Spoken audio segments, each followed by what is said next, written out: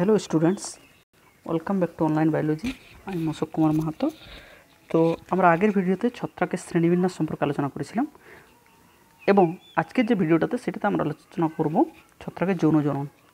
ঠিক আছে, তাহলে যৌন জনন মানে আমরা জানি যে কী হবে। যৌন জনন মানে হচ্ছে গ্যামেট উৎপন্ন হবে, গ্যামেটের মাধ্যমে দুটি গ্যামেটের মিলন হবে এবং জাইগোট তৈরি হবে, সেখান থেকে একটা অপত্যজীব তৈরি হবে। কিন্তু এদের যৌন জনন একটু পিকুলিয়ার প্রকৃতির হয়, সেজন্য এখানে আমরা টপিকসটা আলোচনা করছি। এবং এটা পরীক্ষাতে আদার্স কম্পিটিটিভ এবং সঙ্গে সঙ্গে তোমাদের ক্লাস প্রমোশন 11-এর যেটা টেস্ট হয় সেটাতেও এসে থাকে। যাই হোক, আলোচনা করা যাক।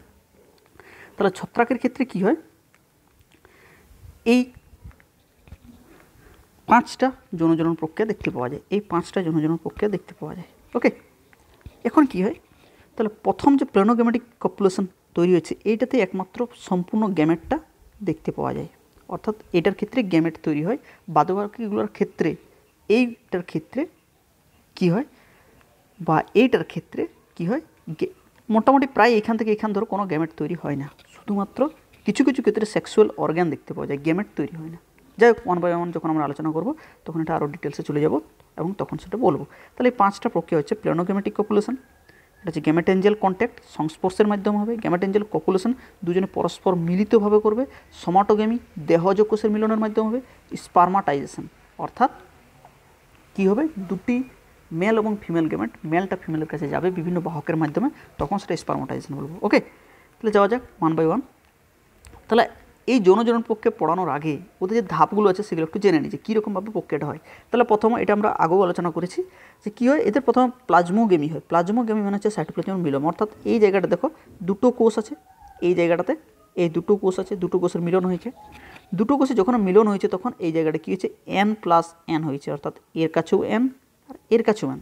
এটাকে কি ডাইক্যারিওটিক স্টেজ বলা, কি স্টেজ বলা, ডাইক্যারিওটিক স্টেজ। এবং এইটার প্রভাবে যেটা তৈরি হয় সেটা ক্যারিওগামি, অর্থাৎ নিউক্লিয়াস দুটি মিলন হয়ে গেলে কী হবে, সেটা জাইগোট তৈরি হয়ে যাবে এবং সেই জাইগোটটা কী হবে, মিওসিস প্রক্রিয়া হবে। তাহলে মনে করো যদি এটা জাইগোট হয় আর এটা যদি মিওসিস প্রক্রিয়া হয় তাহলে কী হবে, একটা কোষের মধ্যে কটা কোষ তৈরি হবে, 4টা তৈরি হবে।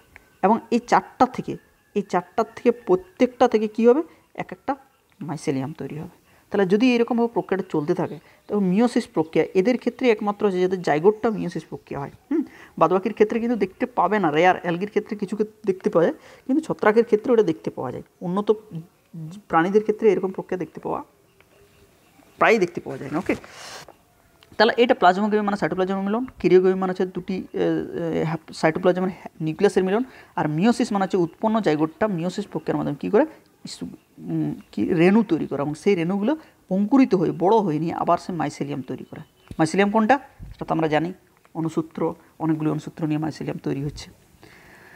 তাহলে এই প্রক্রিয়ার মাধ্যমে হচ্ছে, ঠিক আছে। তাহলে এই প্রক্রিয়াগুলো যে যৌনজনন মাধ্যমে হচ্ছে সেগুলো ওয়ান বাই ওয়ান আলোচনা করি। তাহলে ফার্স্ট হচ্ছে প্লেনোগ্যামেটিক পপুলেশন। এটার ক্ষেত্রে ফার্স্ট বলেছিলাম যে এর ক্ষেত্রে কী হবে, গ্যামেট তৈরি হবে, কিন্তু সেই গ্যামেটের আকৃতি অনুযায়ী এটাকে ভাগ করা হয়েছে। সাপোজ দেখো, যদি আইসোপ্লেনোগ্যামেটিক অর্থাৎ যদি দুটো গ্যামেট দেখতে কী রকম হয় এবং তাদের সাইজে কীরকম হয় এবং দুজনে যদি ফ্ল্যাজেলা থাকে তো দুজনেরই ফ্ল্যাজেলা থাকবে, একজনের নয় আর অপরজনের আছে তো আরেকজনের নয়, এরকম হবে না। যদি দুজন একই রকম আকৃতি হয়, একই আকার হয়, অঙ্গসংস্থানিগতভাবে কী হয়, তখন সেটাকে আমরা কী বলবো, আইসোপ্লেনোগ্যামেটিক পপুলেশন। মানে এটা আইসোপ্লেনোগ্যামেটিক পপুলেশন। অ্যানাইসোপ্লেনোগ্যামেটিক পপুলেশন মানে কোনটা, যেটাতে দুটোর আকৃতি আলাদা আলাদা, ঠিক আছে, এইটা হচ্ছে অ্যানাইসোপ্লেনোগ্যামেটিক পপুলেশন। এর ক্ষেত্রে অ্যানাইসোগেমিও বলা হয়ে থাকে। প্লেনোগ্যামেটিক মানে দুটোর ক্ষেত্রে একই রকম হবে না, যেটা ফিমেল হবে সেটা বড় হবে, যেটা মেল হবে সেটা ছোট হবে এবং দুজনের ক্ষেত্রে ক্রোমোজোম সংখ্যা NN থাকবে, কিন্তু মেল গ্যামেটটার ফ্ল্যাজেলা থাকবে। ওকে, এইটা হচ্ছে প্লেনোগ্যামেটিক পপুলেশন। এটা মোনোব্লেফারেলা বলে একটা ছত্রাক রয়েছে, তাদের ক্ষেত্রে দেখতে পাওয়া যায় এটা এলোমাইসিস আর এটা সিনচাইট্রিয়াম। এই প্রক্রিয়াটা দেখতে পাওয়া যায়। যখন তোমরা 12 যৌনজনন পড়বে সেখানেও দেখবে এই 3টা প্রক্রিয়া হয়েই থাকে। তাহলে ছত্রাকের ক্ষেত্রে এই 3টা প্রক্রিয়া হয়ে থাকে, আইসোপ্লেনোগ্যামেটিক, অ্যানাইসোপ্লেনোগ্যামেটিক, প্লেনোগ্যামেটিক। এটা উন্নত প্রকৃতির সব থেকে, ঠিক আছে। এবং এটার ক্ষেত্রে কি মোটামুটি তোমাদের ফাইকোমাইসিটিসের ক্ষেত্রে এটা দেখতে পাওয়া যায়, সঙ্গে সঙ্গে অন্যান্য ছত্রাকেরও দেখতে পাওয়া যায়, কিন্তু এই প্রক্রিয়াটা মেন গুরুত্ব। ওকে, তারা নেক্সট যাক, এরপরে যেগুলো যাবো সেগুলো কিন্তু কোনো গ্যামেট তৈরি হবে না।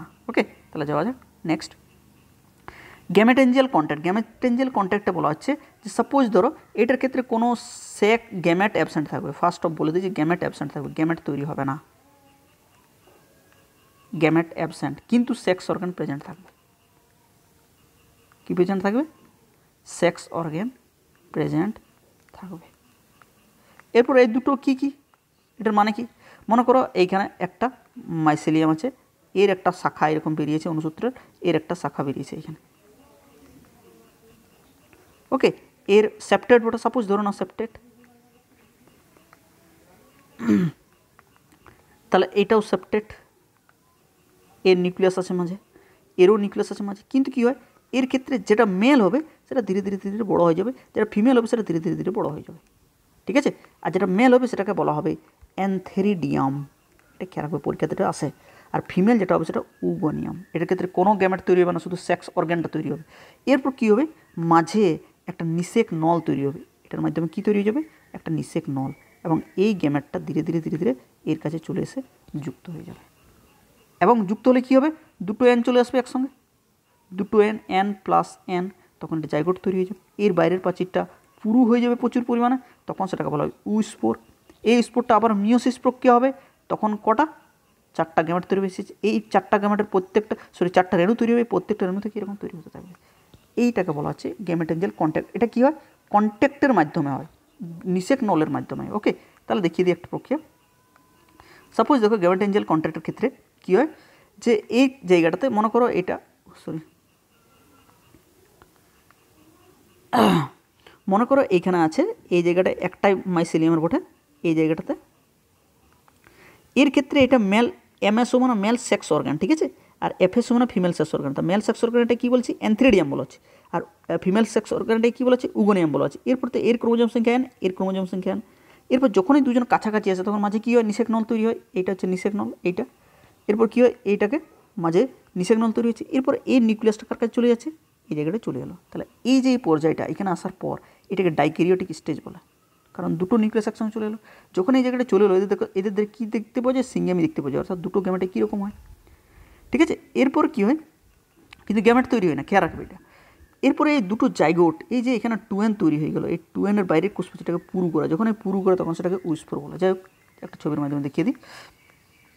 সাপোজ দেখো এই জায়গাটাতে কী হচ্ছে, এই জায়গাটা দেখো, এই যে পুরুটা, এইটার বাইরে দেখো একটা প্রাচীর তৈরি হয়ে গেল। এই যে বাইরেটা প্রাচীর তৈরি হয়ে গেলো, এই প্রাচীরটা যখনই তৈরি হলো তখনই নামটা চেঞ্জ হয়, কি, এই নামটাকে তখন বলা হলো উইস্পোর। উইস্পোরটা কী হলো, মিওসিস প্রক্রিয়া হয়ে গেল।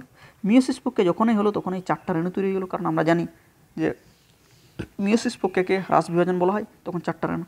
এই 4টার থেকে কী হয়ে গেলো, আবার তৈরি হয়ে গেলো এই জিনিসটা, প্রতিটা মাইসেলিয়াম আবার এটার মাধ্যমে হবে। তাহলে বুঝতে পারলে, এইটা হচ্ছে গ্যামেট এঞ্জেল কন্ট্যাক্ট। অর্থাৎ এটা পুরুষটাকে অ্যানথ্রেডিয়াম বলবো, স্ত্রীটাকে উগোনিয়াম বলবো, দুটি বিপরীত লিঙ্গ নিষেক নলের মাধ্যমে গঠন করবে।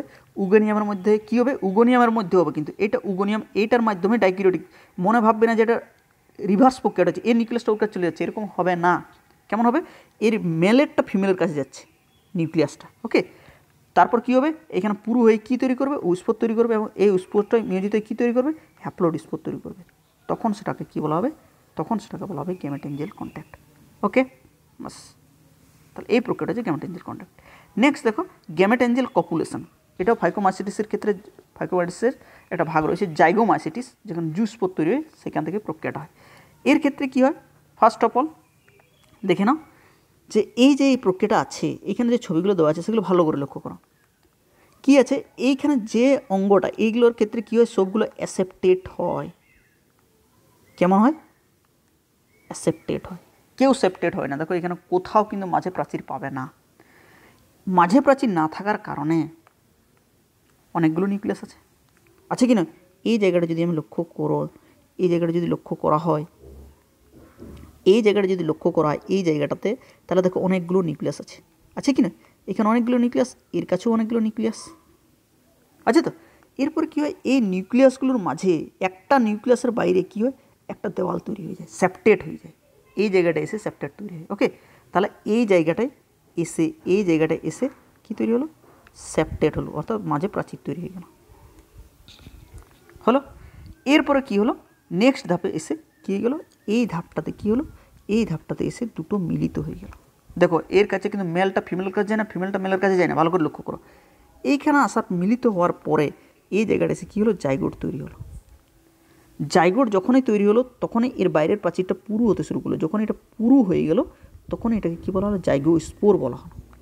সেই জাইগোস্পোরটা বিচ্ছিন্ন হয়ে গেলো শরীর থেকে, মাতৃদেহ থেকে, এবং সেই জাইগোস্পোর থেকে কী তৈরি হয়ে গেলো, এক একটা মিওসিস প্রক্রিয়া হয়ে গেলো, জাইগোটিক মিওসিস 4টা, এবং এখানে প্রতিটা থেকে কী তৈরি হয়ে গেলো, এখান থেকে তৈরি হয়ে গেল একটা প্রোগ্রামেটিয়া।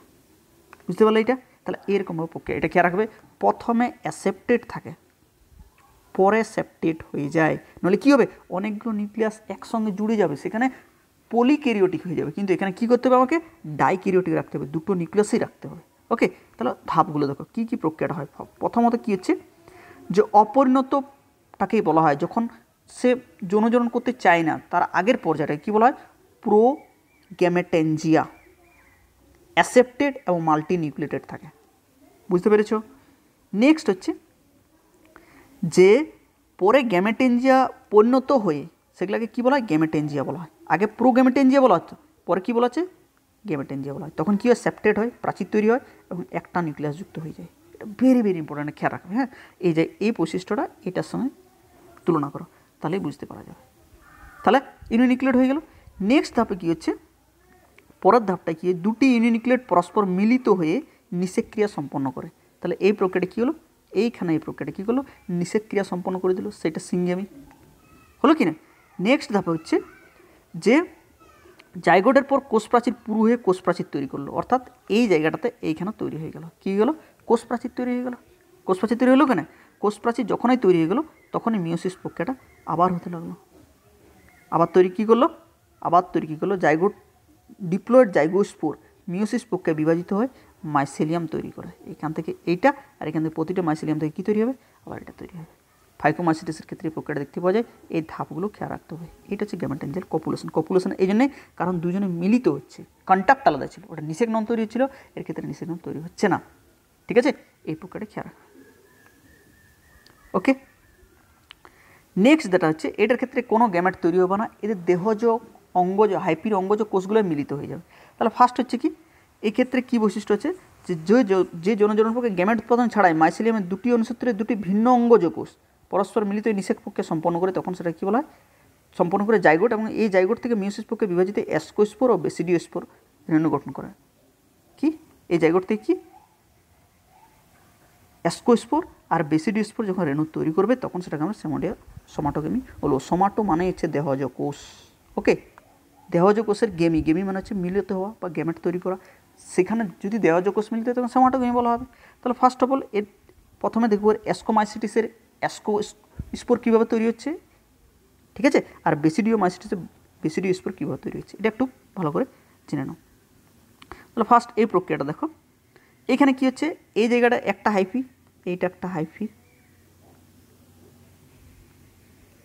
আর এইটা একটা হাইফি। ওকে, দুটো হাইফি আছে, কিন্তু দেখো দুটোই একই প্রকৃতির, অর্থাৎ এটাকে বলা হয় হোমোথেলিক। দুটো একই প্রকৃতির বড়, এটাও প্লাস দেওয়া আছে, মানে দুটো একই প্রকৃতির। এরপরে এই দুটো একসঙ্গে এসে টাচ করে যাচ্ছে, ভালো করে দেখো কিন্তু এইখানে এই জায়গাটাতে আমি বলার চেষ্টা করছি, দুজন এসে এখানে কী করলো, টাচ করে গেল। যখন টাচ করে গেল, এর নিউক্লিয়াসটা এর কাছে, এর নিউক্লিয়াসটা এর কাছে চলে গেল, এসে নিয়ে কী করলো, এই জায়গাটায় এসে দুটো নিউক্লিয়াস স্টেজ তৈরি করলো, N+N। এইটাকে বলা হয় ডাইক্যারিয়ন। কী বলা হয় এটাকে, ডাইক্যারিয়ন। এরপরে আসার পরে এখানে ভালো করে বুঝবে যে এই জায়গাটাতে কী হলো, এরকমভাবে ফুলে যাচ্ছে। এইখানে দুটো নিউক্লিয়াস যেটা আছে, সেই দুটো নিউক্লিয়াস উপরের দিকে যাওয়ার চেষ্টা করছে এবং এই জায়গাটা থলির মতো চেষ্টা করছে। এইটাকে বলা হয় অ্যাসকাল হাইফি, মানে একটু ফুলে যাচ্ছে।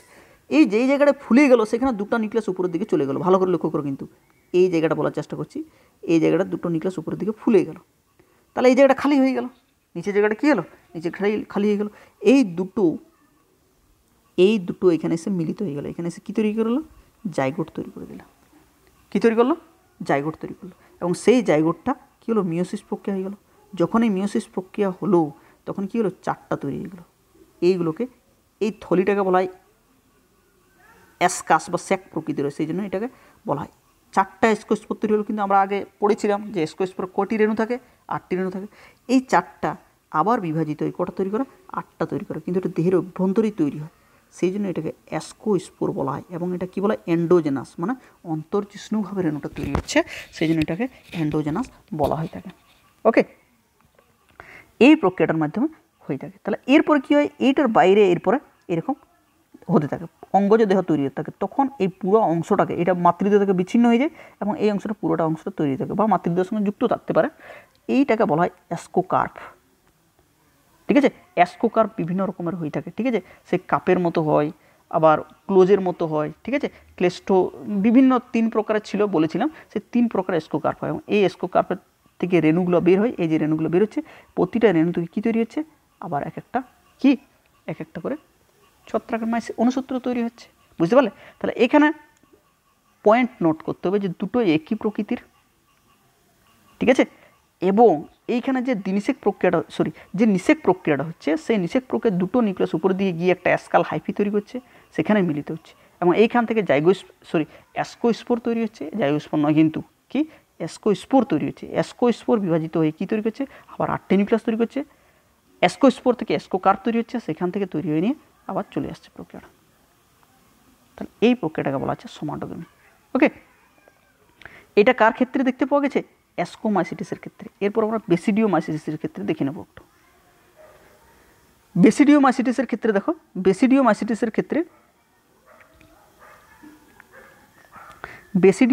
ক্ষেত্রে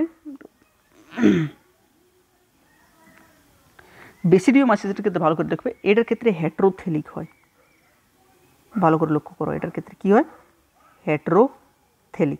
হেটেরোথেলিক মানে হচ্ছে যে একটা পজিটিভ হবে, একটা নেগেটিভ হবে। ভালো করে দেখো, দুটো কিন্তু আলাদা আলাদা, একটা আলাদা প্রকৃতির থেলাস হবে। ঠিক আছে, বা অনুসূত্রগুলো আলাদা প্রকৃতির হবে। তাহলে একটা মাইনাস একটা প্লাস দিয়ে চিহ্নিত করেছি। এখন কি হয়, এইখানে আসার পরে এই দুটো এই জায়গাটা এসে মিলিত হয়ে গেল। এই জায়গাটা ভালো করে দেখো, এই জায়গাটা মিলিত হয়ে গেল। এই জায়গাটা মিলিত হওয়ার পরে এইখানে দেখো, এই ঘরটাতে লক্ষ্য করো, এর দুটো নিউক্লিয়াস হয়ে গেছে। ভালো করে লক্ষ্য